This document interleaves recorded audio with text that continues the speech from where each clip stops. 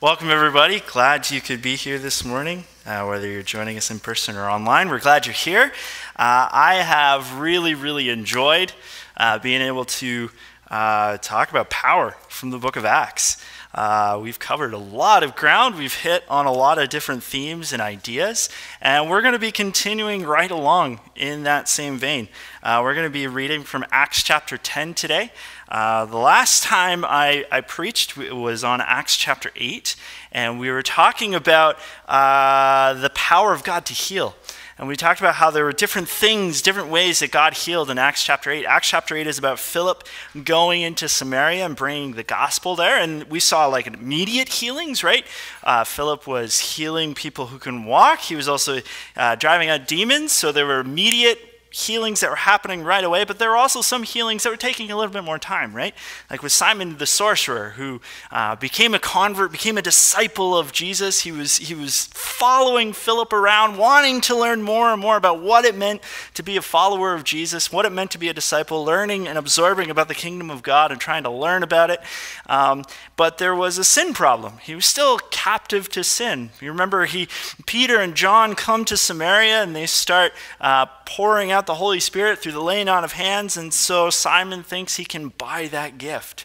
And Peter had some very blunt things to tell Philip, that he's captive to sin, that he's captive to bitterness, that he needs to repent and find freedom, and Simon does.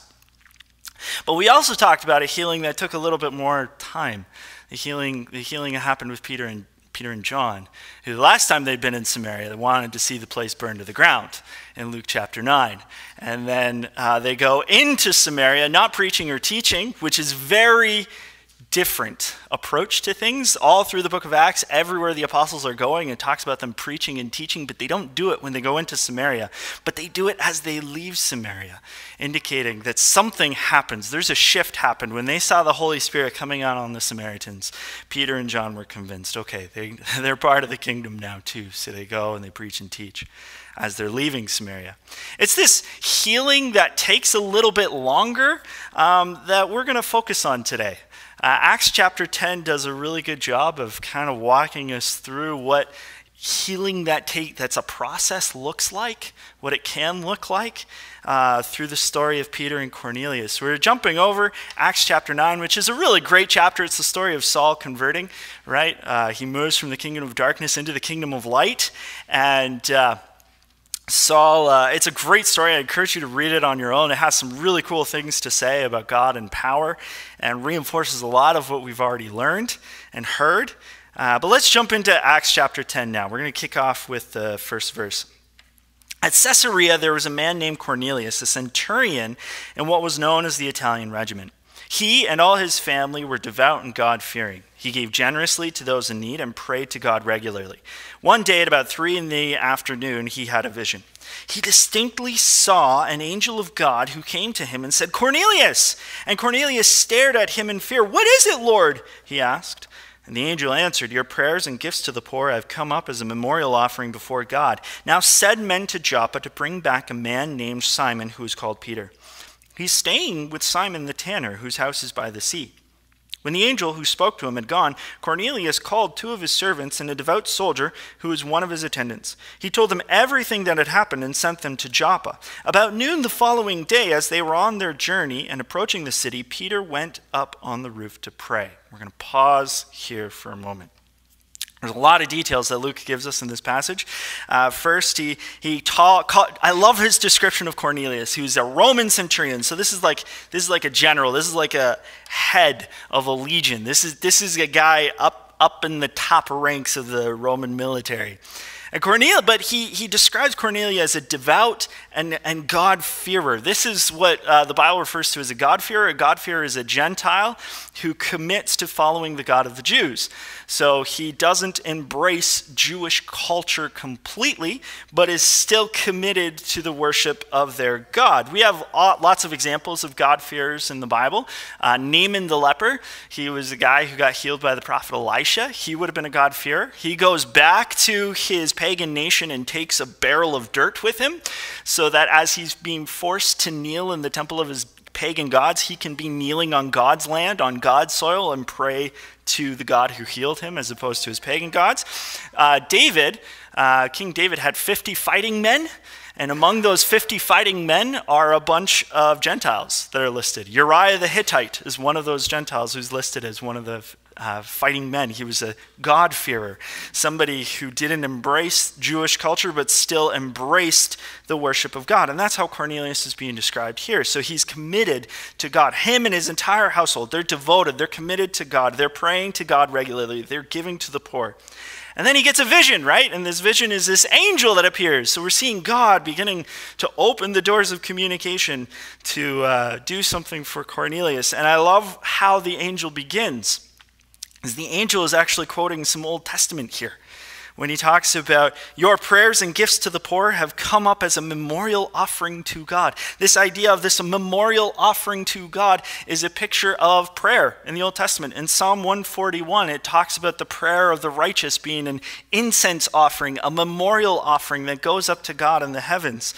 And the Old Testament prophets like Isaiah and Amos, Malachi, Jeremiah, they all refer to offerings of God as memorial offerings, incense offerings, and those offerings are the prayer that's good and pleasing to God and caring for the needs of the community, the needs of the people around them, which is exactly what Cornelius is doing. And so the angel kicks off with an exhortation derived from Scripture to basically say, like, God loves you, man. You're in. He wants to show you favor, but you're missing part of the story. You need to go fetch a guy by the name of Peter, who's in a city called Joppa. Joppa is about a full day's journey away from Caesarea. And it got me wondering, why that's not really that close. Right? Joppa is a coastal city. Caesarea is a coastal city as well. Joppa is just south of Caesarea. And there had to have been other believers nearby. Why pick Peter? The story of Ananias and Sapphira, or not Ananias and Sapphira, the story of Paul's conversion, there's a man named Ananias, different Ananias, who lives in Damascus. Right? He's a Jewish convert who's been displaced. And Damascus is even further north than Caesarea. When the persecution breaks out against the church in Jerusalem, the Jews start going all over the place, and they found churches in Antioch, which is even farther than Caesarea. So surely there would have been somebody local God could have sent to Caesarea, to the home of Cornelius. Why send Peter? Not only that, but Luke actually affirms that there was somebody local who could have gone to Cornelius' side, somebody who had actually worked with Gentile peoples before in helping them understand God. His name was Philip. At the end of Acts chapter 8, we're told that after Philip does his thing with the Ethiopian eunuch, where it helps him embrace saving faith and get baptized, he gets teleported to a city called Azotus. And Azotus is a half a day's journey from Joppa. So it's just a little bit further south yet. And he travels all the way up, do you know where? Caesarea. The very city where Cornelius is. And there's nothing in the book of Acts that indicates that Philip ever left. In fact, at the end of Acts, Philip meets with Paul before he's going to get arrested and taken to Rome. And we're told that he had 4 prophetess daughters. He raised a family in Caesarea. So Philip was likely there and knew how to connect with Gentiles. He knew that God had a vision to bring Gentiles into the kingdom of God. Philip would have been ready, would have gone. But he doesn't call Philip, he calls Peter. He wants Peter to go. Makes me think that there's something that God wants to do in Peter, because as we saw at the beginning of the month with Peter and John, often when God wants us to get involved in people's lives, it's not just for the benefit of the people that we're serving, it's also for our benefit, and God wants to do a work in us as we work with the people he's placed in our lives. And so there's likely something that God is going to work on in Peter. That's why God wants Peter to be the one to go to Cornelius. And sure enough, in verse 9 we read that Peter is praying, and these servants from Cornelius are heading there. They're on their way. So let's see what happens. Let's see how God gets Peter's attention. Verse 10, he became hungry and wanted something to eat. And while the meal was being prepared, he fell into a trance. He saw heaven open and something like a large sheet being let down to earth by its 4 corners. It contained all kinds of 4-footed animals as well as reptiles and birds. And then a voice told him, "Get up, Peter, kill and eat." "Surely not, Lord," Peter replied. "I've never eaten anything impure or unclean." And the voice spoke to him a second time, "Do not call anything impure that God has made clean." This happened 3 times, and immediately the sheet was taken back to heaven. And while Peter was wondering about the meaning of the vision, the men sent by Cornelius found out where Simon's house was and stopped at the gate. They called out, asking if Simon, who was known as Peter, was staying there. And while Peter was still thinking about the vision, the Spirit said to him, "Simon, 3 men are looking for you. So get up and go downstairs. Do not hesitate to go with them, for I have sent them." Peter went down and said to the men, "I'm the one you're looking for. Why have you come?" And the men replied, "We have come from Cornelius the centurion. He is a righteous and God-fearing man who is respected by all the Jewish people. A holy angel told him to ask you to come to his house so that he could hear what you have to say." Let's pause there. I love the role that prayer plays in this, in this passage. It's actually kind of a little bit of a thread that runs through Luke's gospel and spills into the book of Acts, because Luke wrote both. Just the importance of prayer. That there's not actually a fixed time to pray.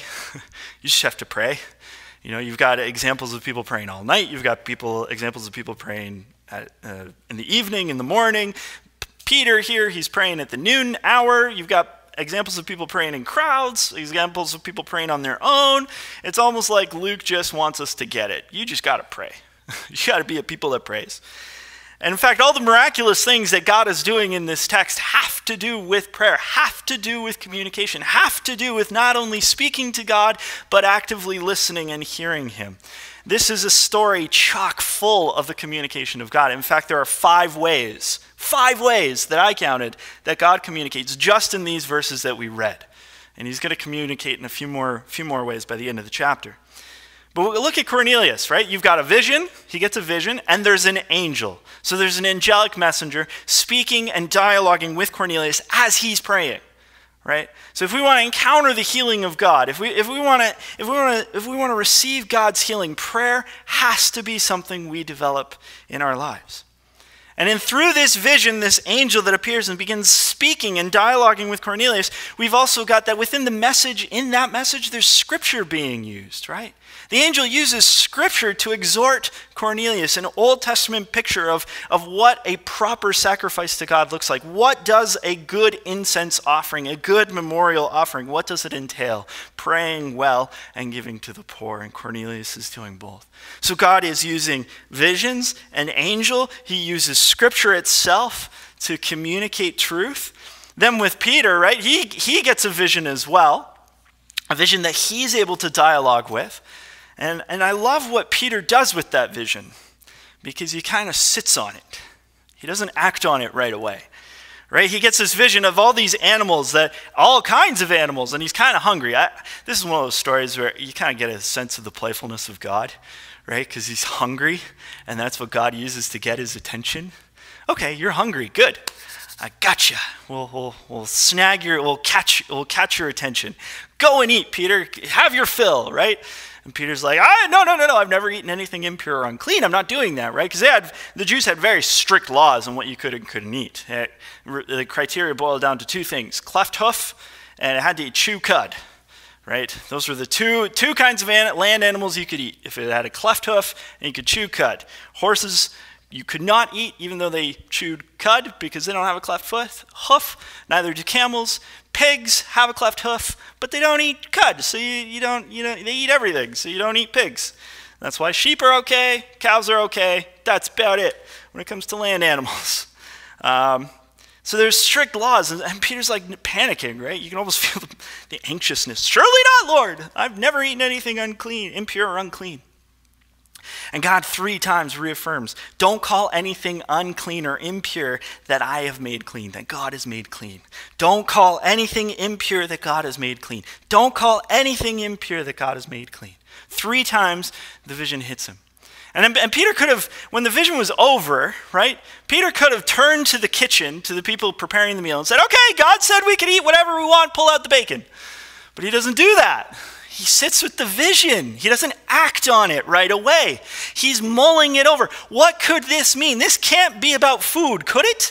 Like, what is going on with this vision? What's happening here? And while he's in this process of thinking and dialoguing and processing the vision, that's when God speaks a fourth way, through a prompting of the Spirit in verse 17.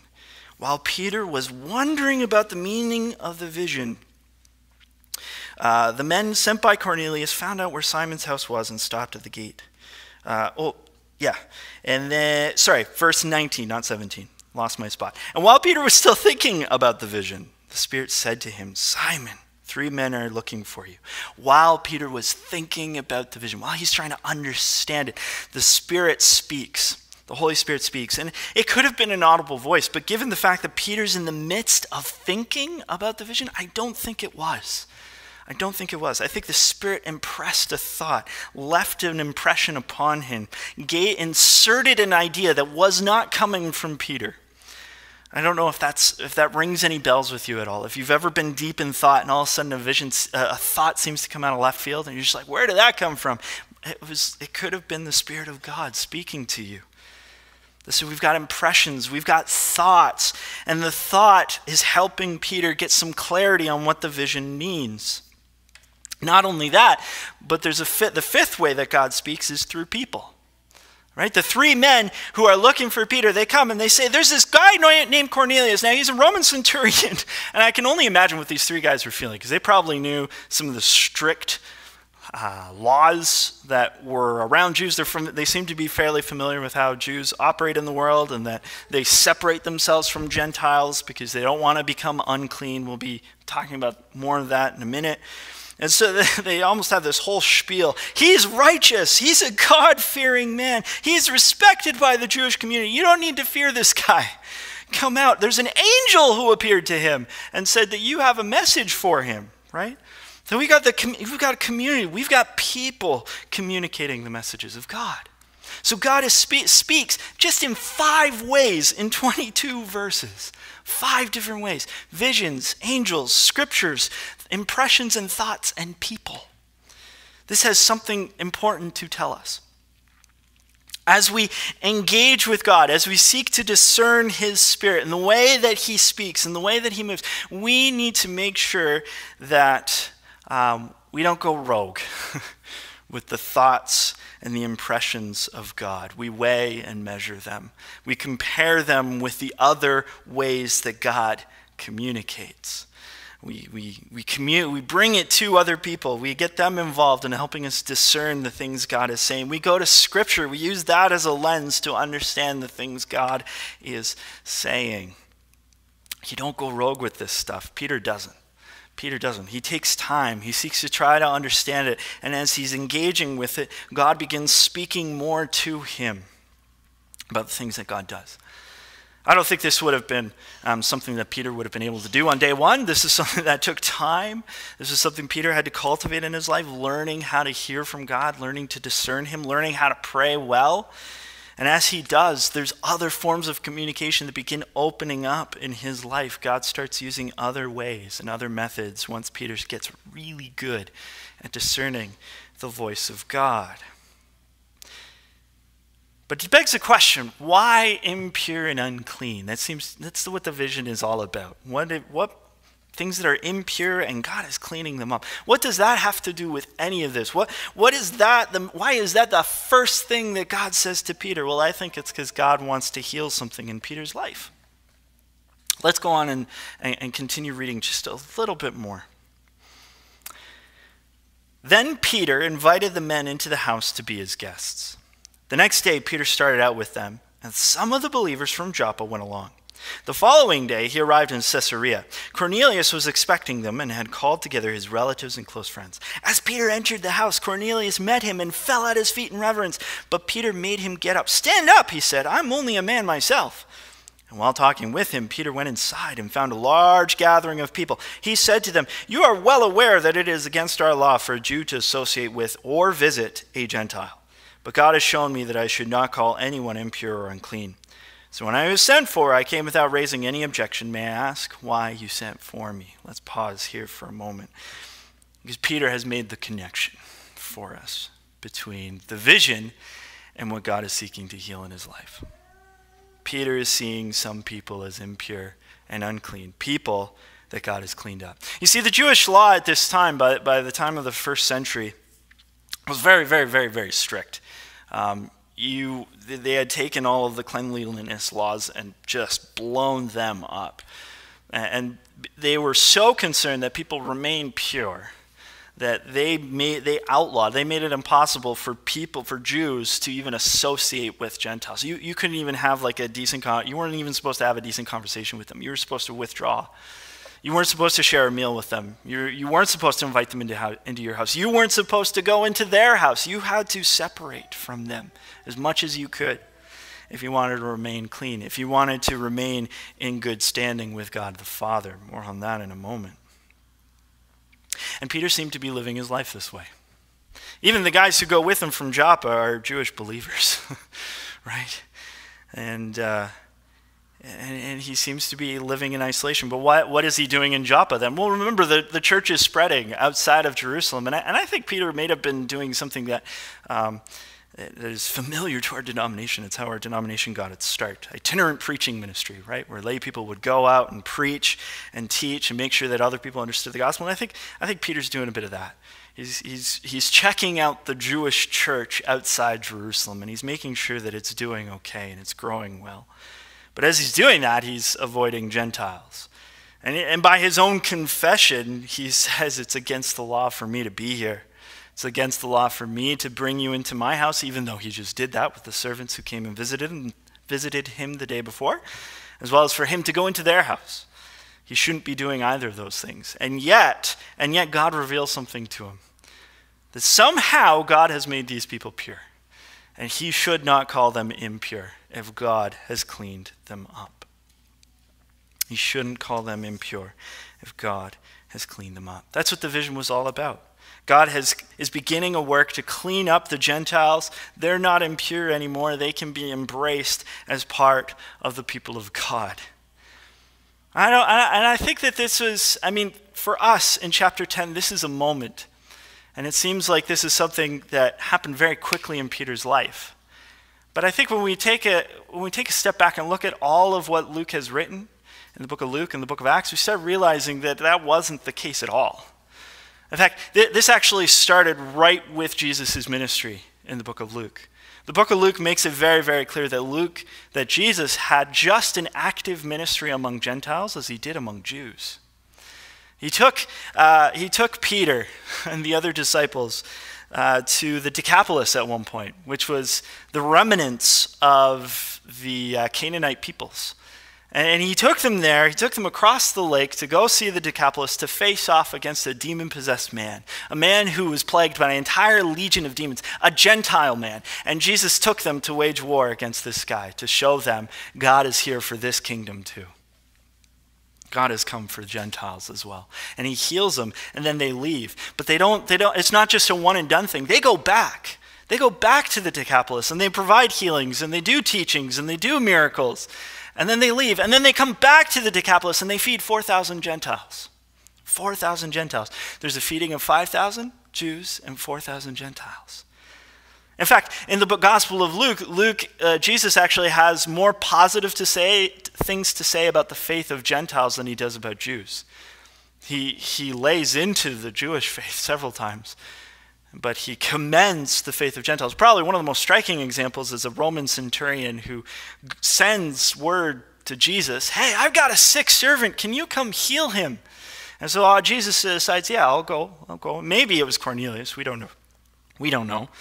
But Jesus says, "Yeah, sure, we'll heal him." And as he's on his way, a second servant comes and says, "You know what? My master's decided you don't need to come. You say the word, this guy will be healed. You don't need to be here. He is capable of commanding soldiers without having to be in their presence, and he believes that you can do the same thing in this situation." And Jesus commends his faith. Wow, I haven't seen any faith like this anywhere in all of Israel. And Peter's here sitting there listening to those words. The Gentiles have a better faith than the Jews. And Jesus ministered with Peter in that way for 3 years. 3 years working with Jews and Gentiles and trying to get Peter to see, hey, I want them part of my kingdom too. In fact, in the book of Acts, that was the last exhortation Jesus gave before he ascended. Be my witnesses in Jerusalem, Judea, Samaria, and the ends of the world. That didn't mean the Jewish world. That meant everywhere, Gentiles too. But Peter's been staying in Jerusalem. I wanted to make sure that my numbers were right on this, so I did a lot of research just making sure that I was remembering this properly. But they figure that between chapter 10 and chapter 1 in the book of Acts took an average of 9 to 12 years. Think about that.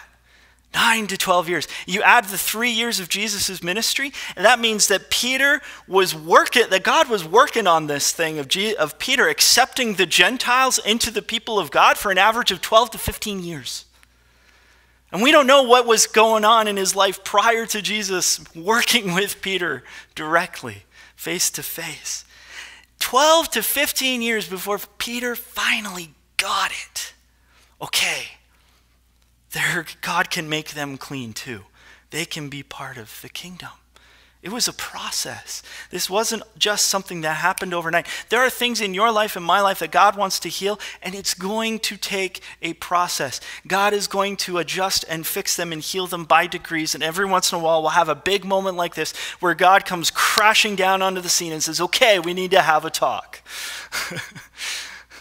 But it's going to happen after years of God working gently, calling us to a different way of doing things, to a different life.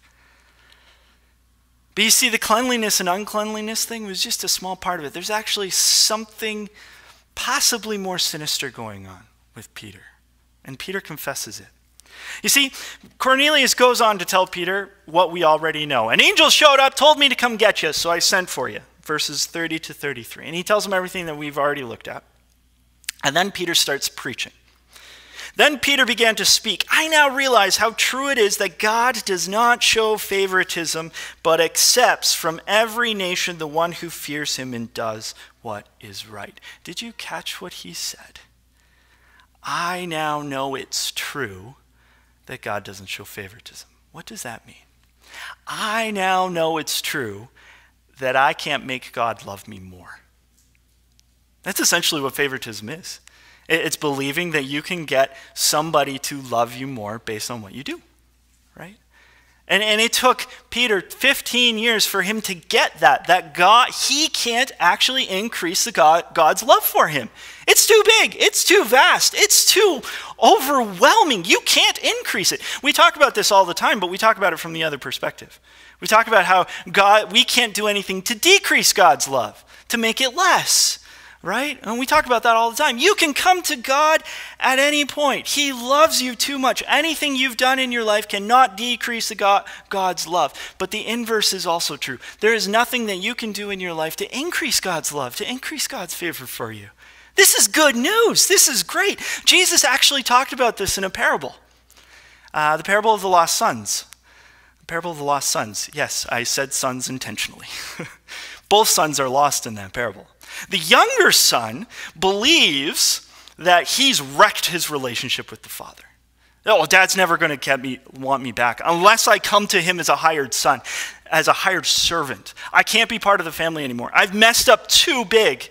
There's no way he's going to love me. And he comes to the father and he repents, and then the father embraces him. Doesn't even get a chance for him to say, I just want to be your hired servant. Don't even take me on as a son. The father overwhelms him and grabs him, puts the ring on it, the family ring on his finger, robe on his back, and says, my son's back. He's in. Right? The younger son could not decrease the love that the father had for him. But the older son, he actually had the same problem. You see, the younger son believed that the father was taxing and demanding, and that the only way he could come back is if he came back as a hired servant. The older son believed the same thing. The father is taxing and demanding, and I need to stay with him and grind and grind and grind and live the life of a slave if I want any ounce of love for him.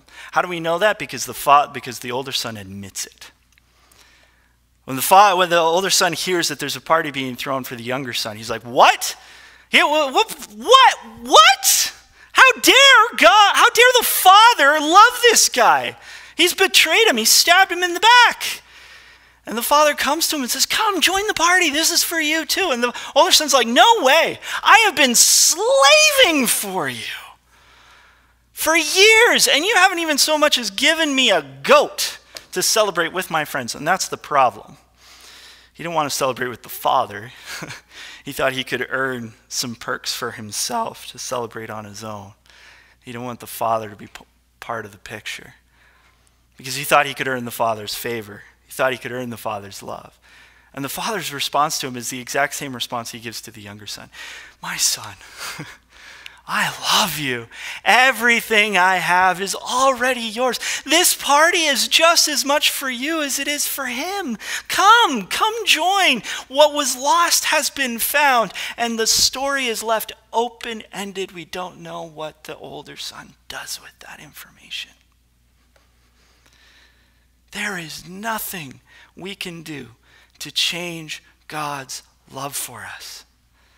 You can't get more of it. You can't get less of it. He loves you so much, his son died on a cross to pay for your sins and for my sins. He loves you with an overwhelming love, as it talks about in Romans 8. It's this love that nothing can separate. Nothing can get in the way. You see, what Peter needed was healing from that. And then the impure and pure stuff started falling into place. He needed to recognize, wow, I can't earn more of God's love. And at the end of the day, that's what the impure, pure stuff was all about. The Jews believing they could earn more of God's love if they lived life that way. You see, we're left with a question in this story, right? We're left with a question. Do you think that our actions can impact God's love? Do you believe that your actions can change God's love for you? And if you do, I have good news for you. They can't. And there is an incredible amount of freedom when you can live in that space. God loves me so much, I can't decrease it and I can't increase it. There's nothing that I can do to make up for my sin. There's nothing I can do to make him love me anymore. And there's this incredible freedom that happens when we can embrace that. Peter found freedom on this day because he embraced the truth that God does not show favoritism, that he can't earn any more of God's love. He's got access to all of it. Now, we don't know why Peter developed that. We don't know what caused it, per se. We get hints through Scripture. I think a big part of it was probably the day when Jesus was executed, right? And tried unfairly, and Peter denied Jesus 3 times. That probably didn't help. Left a weight of guilt on his shoulders. Whoa, I got to make up for that. I got to show Jesus I'm committed, right? I'm sure that weighed heavy on him, but we don't know what else transpired in their family to add to that, to make him think that he had to earn more of God's favor. We don't know. But I do know that it was a process. And it was a process that extended beyond Acts chapter 10. You see, Acts chapter 10 happens, but then there's an interesting story in the book of Galatians where Peter goes and visits a church in Antioch, which we read about in Acts chapter 11. Acts chapter 11, the church of Antioch booms and explodes. And so Peter, after the Council of Jerusalem, in which we read about in Acts chapter 15, decides to go visit the church in Antioch. And we know this because Paul records it in the book of Galatians. And Peter was doing great, interacting with the Gentiles, embracing them as fellow brothers and sisters. Everything was good until some Jewish Christians showed up. And the second some Jewish Christians showed up, boom, Peter went right back to cutting off the Gentiles and going back to the Jews. And he severed off all connection. And Paul calls him on it. He says, what are you doing, man? We were called to freedom. These are your fellow brothers and sisters. You don't do this. And he even says, Peter managed to sway Barnabas. Barnabas went too. Peter was a long time working this through. He embraced the truth, but then our sin, when we're captive to it, has ripples that we need to deal with. And sometimes it's going to take other people speaking into our lives to deal with those ripples, as Paul had to do for Peter. Or we might need more visions and more scripture to be able to help us fix the bad things that we're believing about God and ourselves. But I think Peter, by the end of his life, got it right. I think he found complete healing here on earth from that because of his epistles that he writes. 1st and 2nd Peter were likely written near the end of his life, and he writes them to Gentiles he has never met. And he calls them fellow brothers and sisters. And he has some incredible exhortations for them. It's something that he probably would have written to his best friend. And calls them to persevere in the faith. I think by the end he got it.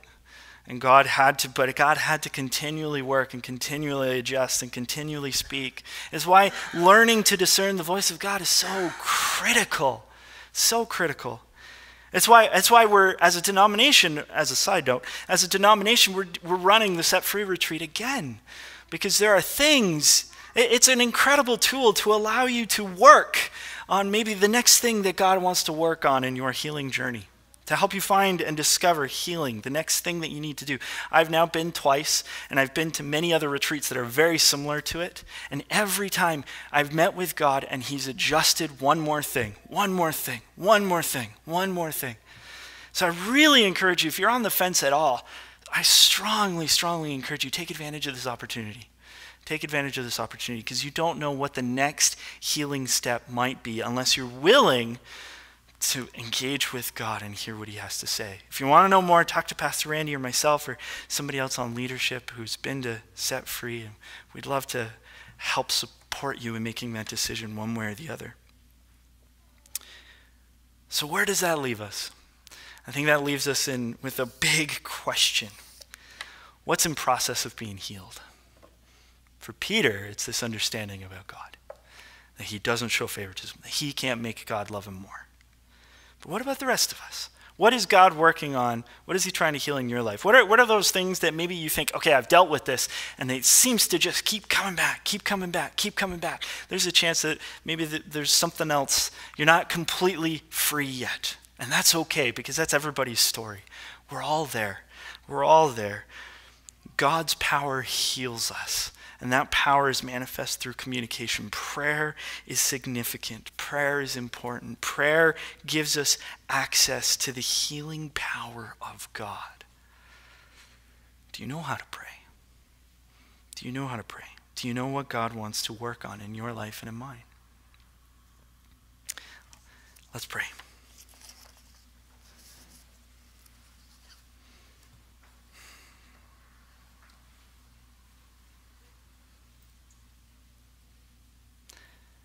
Father, we thank you that you are a God who speaks. And even in this moment where things are a little quieter, we trust that even now there might be something you're impressing upon us, on each one of us. Something that you want to adjust, something that you want to embrace in response to the truth that we've heard today.